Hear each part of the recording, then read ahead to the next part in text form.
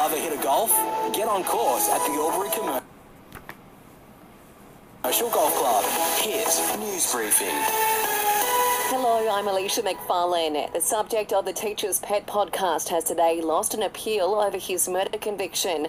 Chris Dawson was served a 24-year jail sentence in 2022 over the death of his wife Lynette on Sydney's Northern Beaches in 1982.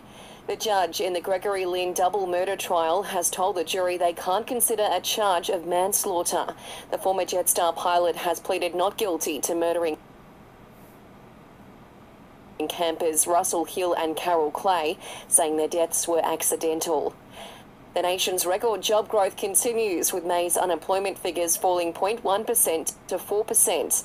Prime Minister Anthony Albanese says he's proud of his government's record. 880,000 jobs have been created since I was elected Prime Minister. That is a record for any period of any government since Federation. That is positive. The opposition leader is urging the Prime Minister to stand up to what he's calling union thuggery.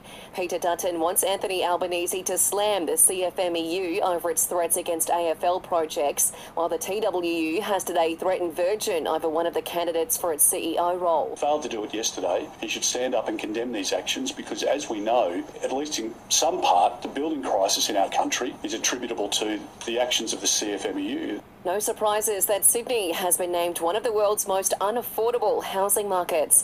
US academics finding Hong Kong, Sydney and Vancouver are the most out-of-reach markets for middle-income buyers. Make Australia's best-selling compact SUV yours today. Get that new car feeling for less in a brand new MG ZS from just $22,990 drive away. Hurry into your local MG today. To sport, Melbourne has confirmed its season over for Christian Petrarca, who's had surgery after that collision during the D's loss to the Pies on Monday. And the player responsible for tagging Harley Reid 2 weeks ago in Perth has another big assignment tomorrow night. Brisbane host the Saints, with coach Chris Fagan saying the Saints' Marcus Windhager will likely tag Lachie Neale. Did a good job last week on Touk Miller, albeit Touk's a little bit of a different player to Lachie, and I think he went to Harley Reid in the second half. No doubt there'll be some planning around Lachie or maybe one of our other midfielders. Listen to Hit on Listener. Download the app, then stream on your mobile, computer and smart speaker. This is Hit Weather. For the rest of Thursday on the border, mostly cloudy and 12. Tonight, down to a low of just 2 degrees, and tomorrow, mostly cloudy with a high of 15 degrees. And uncover well-kept secrets and true stories with Listener. Download the app and search Uncover.